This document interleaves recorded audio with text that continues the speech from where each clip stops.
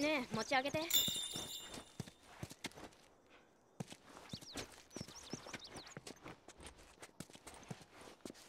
オッケ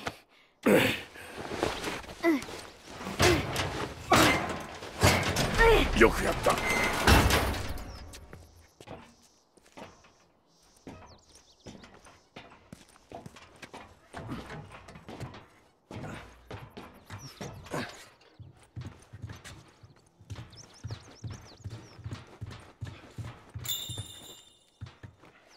もうすぐだ。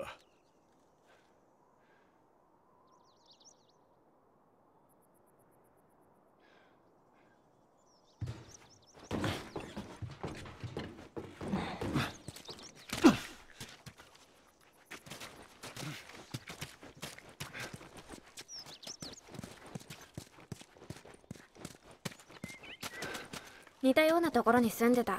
ボストンの中でね。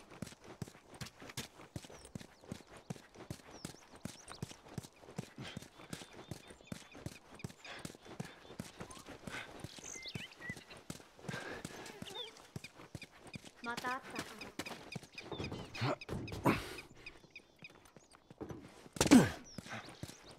このポスターよく見る。この路地を通ろう。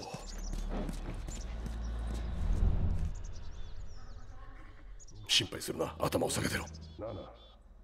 全然違う。10続けろ。わからん。25。ジョエル見て。助かる。ベーコン25貫だと。24だ。今一つ食べた。どうやってそんなに手に入れたんだ。ホテルにある昔の軍のロッカーだ。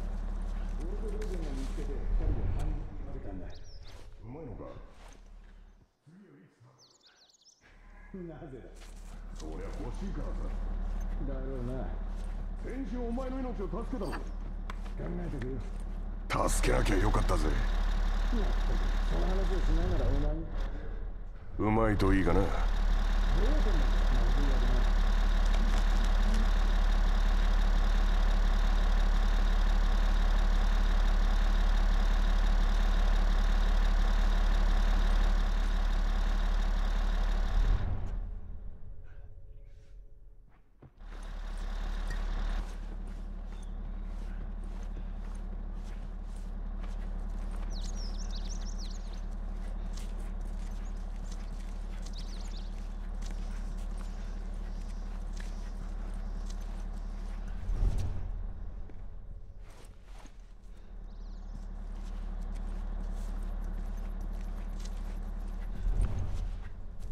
今のは今のなんだ。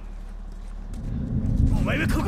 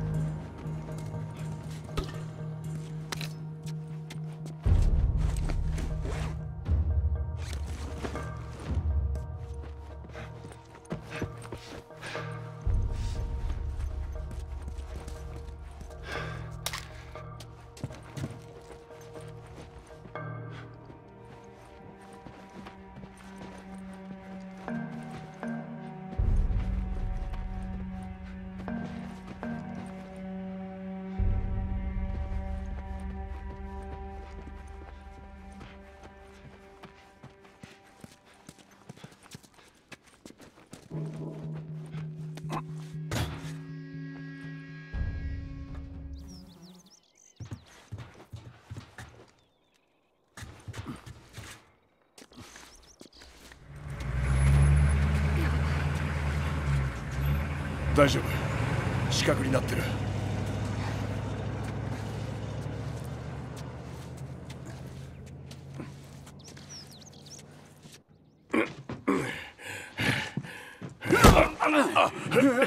まずい。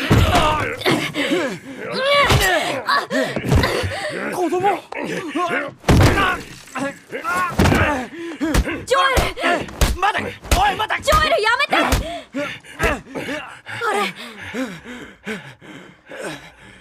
離れろ。分かったから落ち着くんだ。大丈夫だ。悪い奴らじゃない。銃を下ろせ。うわ、これひでえな。襲ってきたらそっちだ。奴らの仲間だと思ったんだ。だがその子がいた。奴らのグループに子供はいない。死んじまうからな。血が出てる。ああ、なんでもない。ヘンリーだ。おいつはサム。あんたは確かジョエルだな。エリーよ。他に何人いる？みんな死んだ。おい、まだわかんないだろ。大勢いたが、物資を探しに町に入ったのが大間違いだった。クソ野郎どもに襲われてバラバラだ。今は脱出しようと必死さ。協力しようよ。エリー、だってその方が安全でしょ。そうだな。その方がいい。近くに隠れ家があるんだ。ここよりも安全だぜ。